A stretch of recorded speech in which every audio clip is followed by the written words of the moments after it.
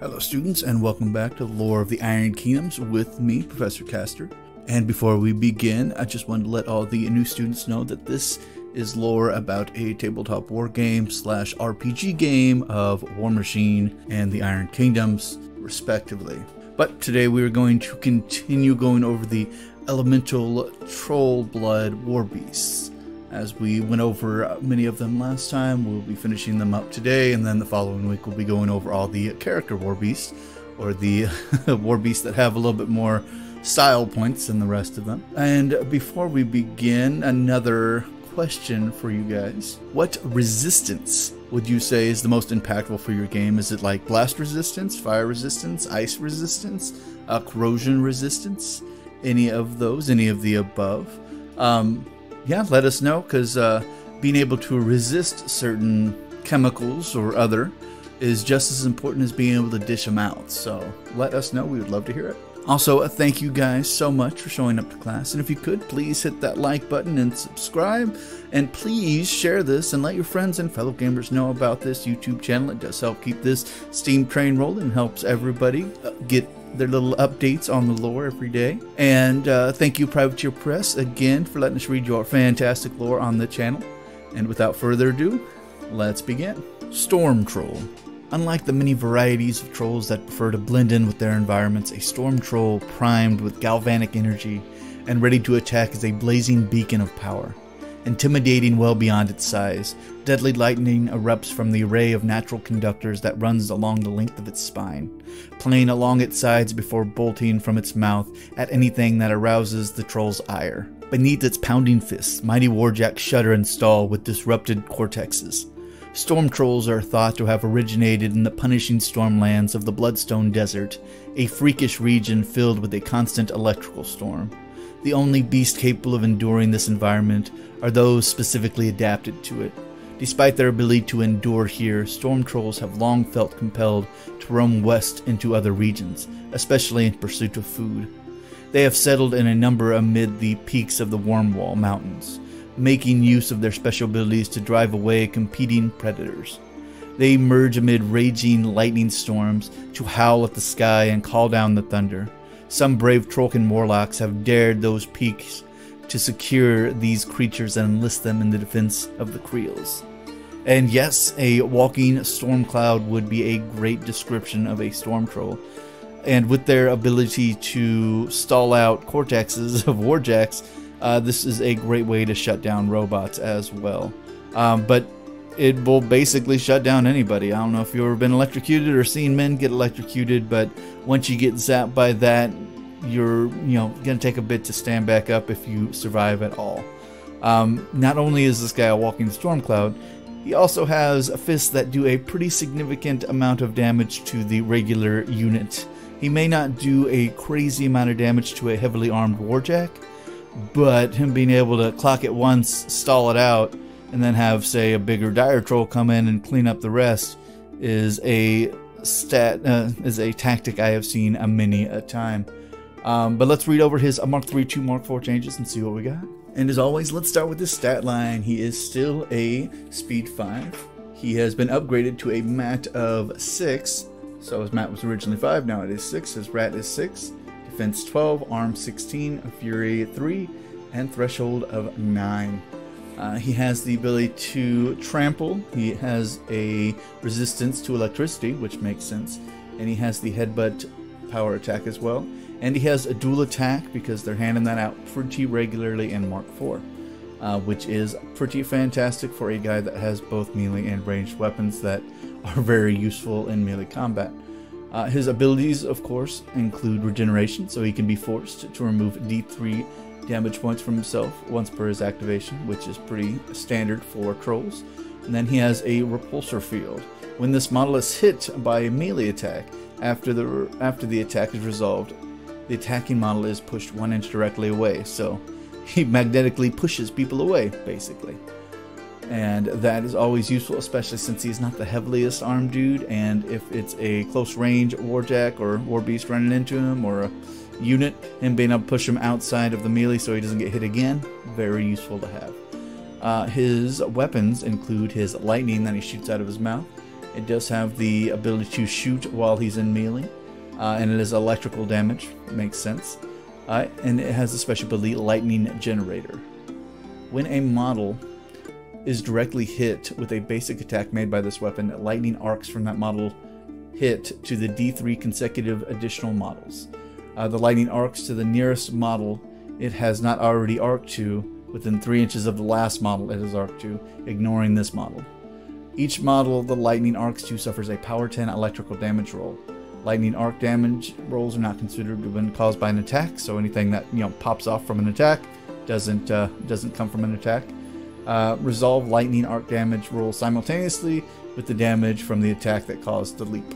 So everything happens simultaneously, so something that kicks off if someone dies doesn't happen because everybody dies at the same time, and it's not considered to be from an attack, which saves you there. So it's basically hopping from one guy to the next guy pretty quickly. Now that is basically the exact same he was in Mark III, so it's not really that different at all. But his claws have changed up. So his claws are a Mat 6, range 1. Oh, going back to lightning, it is a range 10. So it's a range 10, POW 12. So it's actually a pretty decent distance. So it makes him a pretty decent ranged guy as well. So, and really good at taking out low armor models. But back to the claws. It is a Mat 6, range 1, POW 12. It has the open hand capability, so he can throw things as well. And then he has a critical disruption on his fists now. So on a critical hit, he disrupts a warjack so they can't be given focus.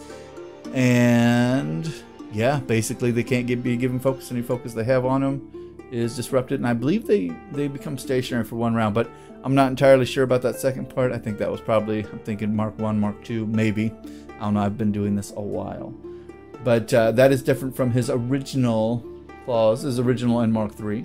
It is a 12 melee attack that caused cortex damage. When a warjack is hit with this weapon, it suffers 1 damage point to its first available cortex system. So this guy, if you get him into a fight with a warjack, most warjacks only have 3 cortex boxes to begin with. So this guy just needs to make his 2 initial attacks because it's auto 1 damage point to the cortex, and then you can force him to have 1 more.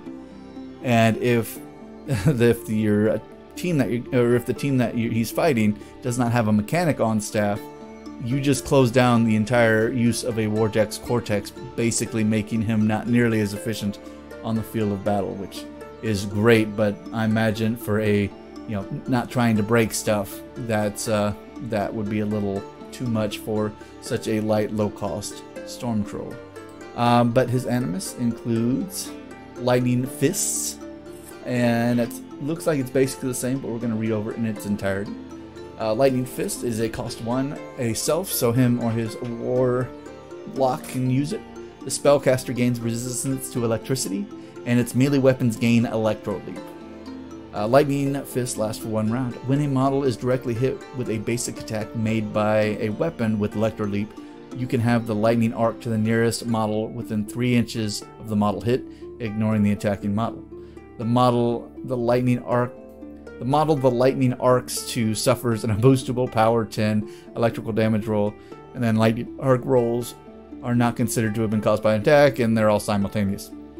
So this is basically a run-on with his normal lightning ability, but this one doesn't hit D3 of the nearest, or D3 models. This one just hits 1 model within 3 inches. So that's still good if you're have him charge into a unit of low armored guys. He can hit 1 and then the lightning arcs to the next one and clocks him, or if your warlock jumps in, he can do the same thing. So yeah, now that's a very useful ability as well. It makes his damage output kind of staggering for low armored models. So, and him being able to shoot one of those out 10 inches, and then him being able to jump is basically an extra melee attack out to the model within 3 inches is kind of great. But that is the Storm Troll. Very dangerous. Great if you're going up against somebody who uses a lot of electrical attacks because he's immune. Although if they use a lot of electrical attacks, they're probably also immune too, so it's kind of a null point. But yeah, there you go. Let's move on. Swamp Troll. Trolls are among the most adaptable creatures on the face of Kane. From the harshest desert to the most frigid mountain, no environment is too inhospitable, not even the most forbidding marsh. Lurking beneath the surface of the murky waters, swamp trolls are dangerous creatures able to swallow a man whole to fill their ravenous gullets. Unlike most other trolls, swamp trolls are amphibious and can remain beneath the water seemingly indefinitely, lying in wait. They will often adopt their posture near riverbanks or the shores of lakes where the hapless victims are abundant. Their huge, sticky tongues can strike from a shocking distance with surprising accuracy, dragging prey to an awful doom within their fetid bellies. Like their brethren, swamp trolls are accommodating eaters, as happy to consume unwary humans as they are to gorge themselves on fish or insects. Swamp trolls often accompany those creels that live near the Bloodsmead's Marsh, the Fen Marsh, and other wetlands. Until recently, they are rarely seen far from their dank homes, but now they regularly venture far afield in the service of the Trollblood warlocks, who values the creature for their startling and unnerving capabilities. And yes, I feel like anything that shoots its tongue out and drags a fully grown man into its mouth to swallow whole is kind of terrifying, and I don't recommend anybody see that. And anybody that ever lived near the marsh or the swamplands, they probably were told lots of stories about, hey, be wary when you're near the waters fishing or whatever you're doing, because these things can pop up pretty much anywhere. And I've also seen these particular guys run around with certain types of other swamp-faring civilizations, like the Gatormen factions. I'm not sure how, but I believe one of their more frog-like warlocks ended up being able to befriend these guys, weirdly enough, but anybody else that can get trolls is kind of terrifying, outside of the Trollbloods themselves being a terrifying force to go up against.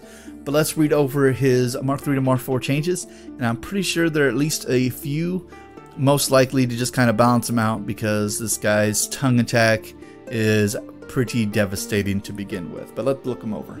And as always, let's start with the stat line. He has his trample, he has pathfinder because he's used to running around the swamps, he has headbutt, he has dual attack, and he has amphibious. So while he is in water, he gains concealment, and you can shoot through him as if he's not there because he sinks in. His abilities, oh, and he has dual attack. Not sure if I mentioned that, probably just did. His abilities, he has regeneration because he's a troll, so he can be forced to remove a D3 damage points from himself once per activation.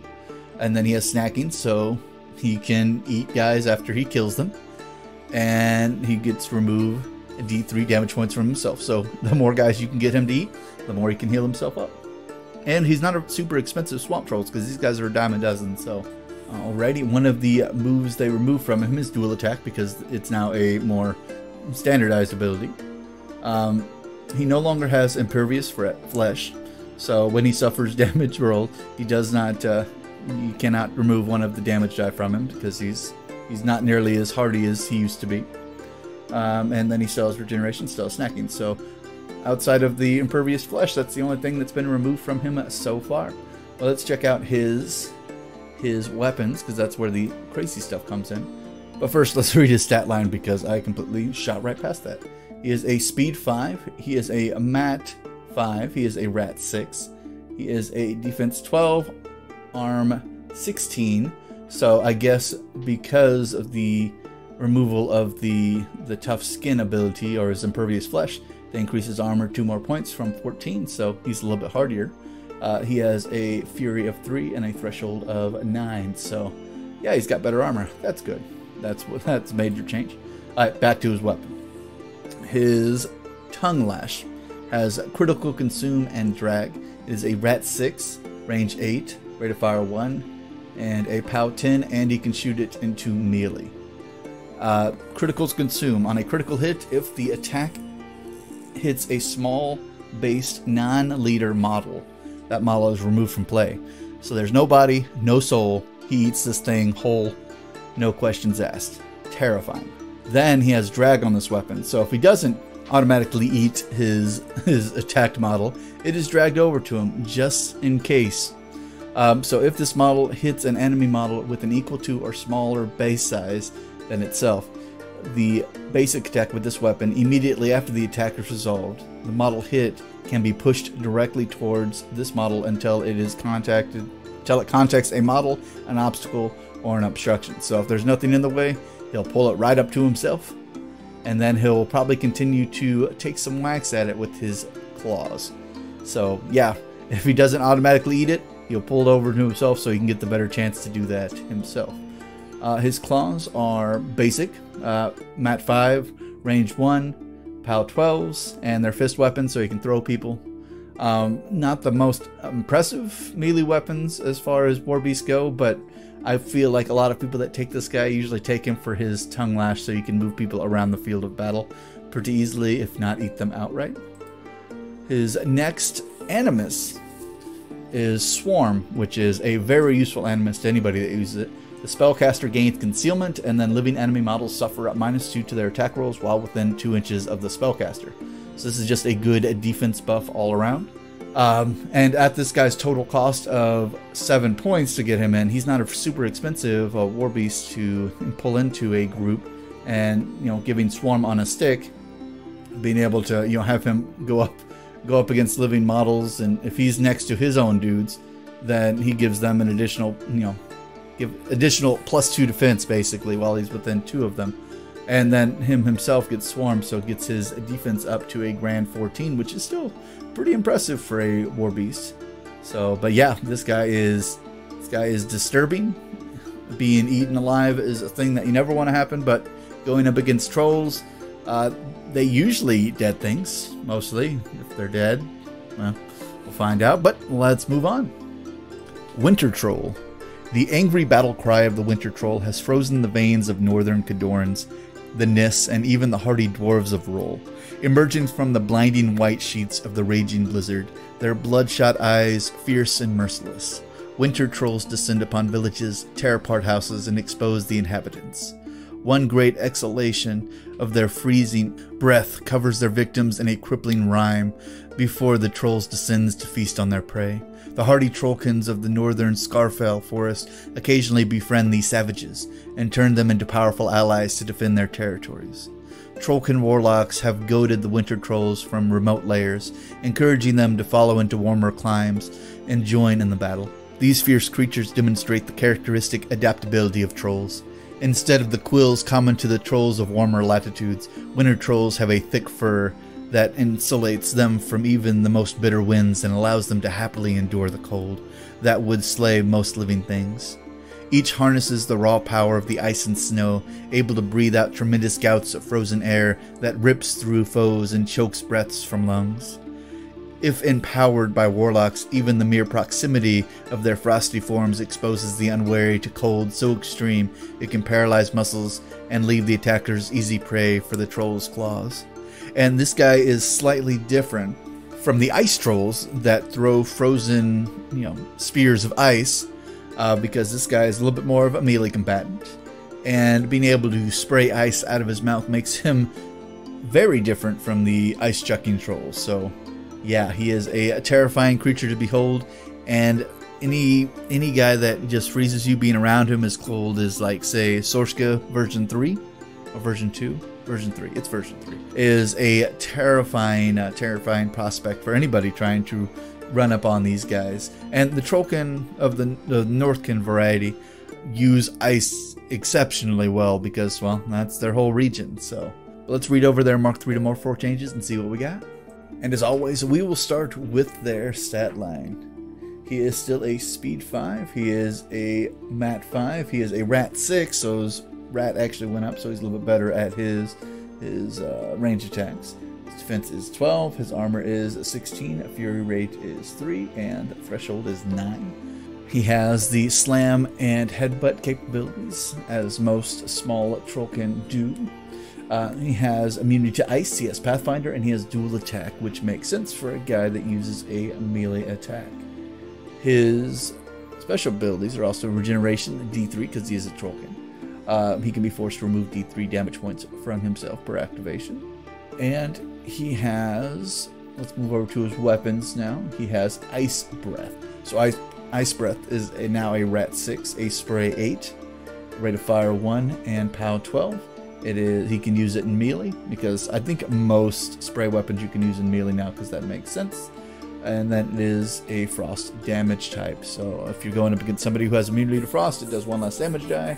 But that is that. He has a critical freeze on there. So on a critical hit, a model becomes stationary for 1 round, unless of course it has resistance to cold and frost damage. So yeah, and remember that the spray is now a straight line, targeting whatever model is going over people's bases. It's no longer a spread like it was in Mark III, but that is just a nice upgrade. But the fun upgrade on that is because it no longer uses a template, you can expand it if you have something like Snipe. So you can actually increase his spray from a 8 to an 11. But then on the opposite end, if somebody has a ability that reduces the range of a weapon, it also reduces these as well, unfortunately. So, but that makes him super dangerous regardless. And then his claws are a mat 5, range 1, POW 12, fist weapon, so he can throw people as well, or do whatever else they do with the open hands weapon. Probably give people the slappy slaps. And his animus is a winter coat. Cost 1, range self, so him and his warlock can cast it. The spellcaster gains resistance to cold and freezer. Winter coat lasts for 1 round. When an enemy model without resistance to cold ends its activation within 2 inches of the model with freezer, the enemy model becomes stationary for 1 round, which is phenomenal, because if, say, somebody runs up on him or the warlock that is using freezer, and they do not kill him in their activation, they're frozen. So he can automatically make his make free attacks onto the stationary model without having to roll any attacks at all, because they're frozen, and he just automatically hits and automatically does whatever damage. So yeah, having freezer is a very, very powerful spell. They just have to survive out the onslaught of the original, and if they do that, they can avoid being frozen. But if they're unable to take out what they're trying to take out, it is frozen. But if you put him in a unit or another group, it's everybody within 2 inches. So he can kind of spread out that buff a little bit for if you want to try to defend a unit, or say a bigger solo or a bigger warbeast. That is a great aspect to have as well. Which basically, he is the same guy that he was in Mark III to Mark IV. Nothing really has changed at all. So yeah, there's that. A good old beat stick that can hand out freezer to himself and his warlock, and can critical freeze people by breathing on them. Makes him a very dangerous. But let's move on. Earthborn Dire Troll. The sign of Dunia's blessing shines clear with the rare and powerful Earthborn. Some shamans believe they were shaped from the very substance of Cain itself.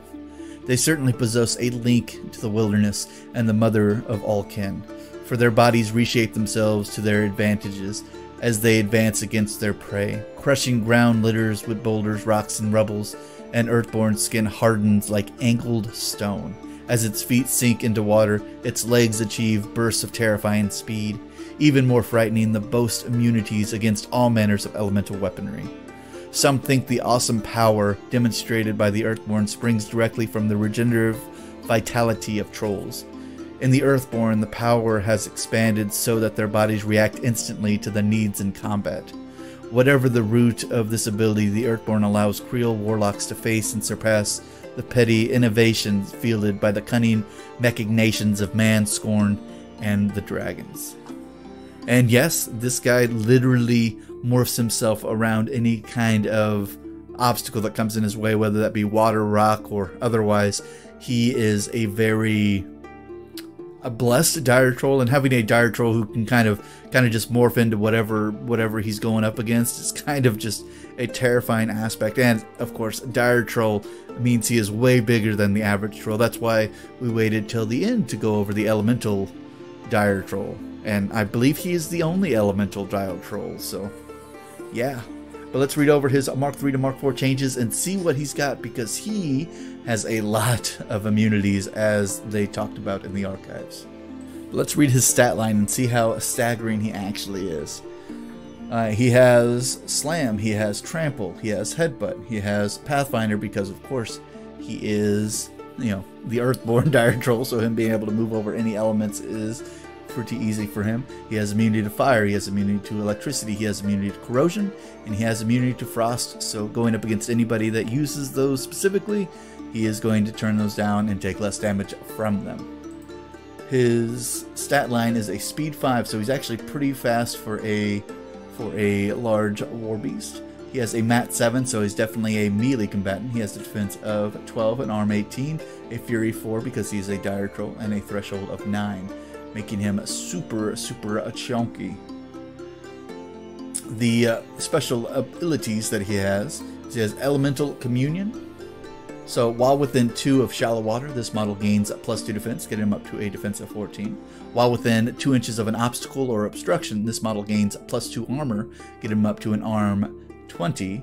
If this model begins its activation within 2 of rough terrain, it gains +2 speed, getting him up to a base speed of 7, which is the exact same thing that he was in Mark III. Which each one of those things makes him even more terrifying, especially if you're playing against him in any kind of heavy terrained environment. He gains a bunch of very useful abilities to keep his living longer while he makes his way to destroy the enemy. Another one of his abilities he has is regeneration, so this model can be forced to remove D3 damage points once per activation. And then he has snacking as well, so he eats people like most dire trolls do. So if he boxes a living model with a melee attack, he can remove that model from play and heal D3 himself. And his claws, his only weapon, is a mat 7 range 1 POW 15. So if you put him with a standard dire troll mauler, who can give him, say, rage, he can get himself up to a 17 and make some pretty dang decent damage. But he is a very defensive armor and quick dire troll, so you know, do not let him surprise you in battle, because he's already a pathfinder, so him getting +2 speed while in rough terrain is scary, and him getting +2 defense while in shallow water is almost like giving him concealment like he has amphibious, and then give him an additional +2 armor when he's within obstacles or obstructions is just awful, because 20 arm on a dire troll is just staggering. But his Animus is Earth's Blessing, so this model, so it costs 1, it's a self, so it can be cast on him or his Warlock. And the spellcaster cannot be pushed, knocked down, made stationary, moved, or moved by a slam. So it basically makes them stand firm as if they're stuck to the ground, like a building. But yeah, dire trolls, or the Earthborn dire troll, is staggering for the abilities that he gets just from the environment around him. He doesn't have to have his Warlock boost up any of these, outside of, you know, making him do more damage. But yeah, his movement's taken care of, his arm's taken care of, and his defense definitely taken care of by the obstacles around him that he can use. So yeah, makes him a way more dangerous dire troll, and I believe slightly cheaper than the average dire troll. But yeah, if you need somebody immune to everything and who can use his environment to make the enemies shiver with fear, there you go. You want to have this perfect dire troll. But that looks like that is the end of all the elemental trolls, and next time we discuss the Trollbloods, we'll be going over all of their exciting character Warbeasts and see what makes them more character-like than the rest of them. But before we leave, again, the question is, what are your favorite immunities for whether it be blast damage, electrical, corrosion, fire, ice? What immunities would you say that you have used the most in your armies that have turned out really well for you? And again, if you're still here, please like, subscribe, comment, whether you want to talk about the immunities thing or not. Just comment, it always helps, and I always enjoy discussing things with you guys. And please share, like and share these videos with your friends and fellow gamers. That does help to keep this Steam train rolling, helps us grow our class size. And a big thank you again to privateerpress for letting us read your fantastic lore. And as always, class dismissed.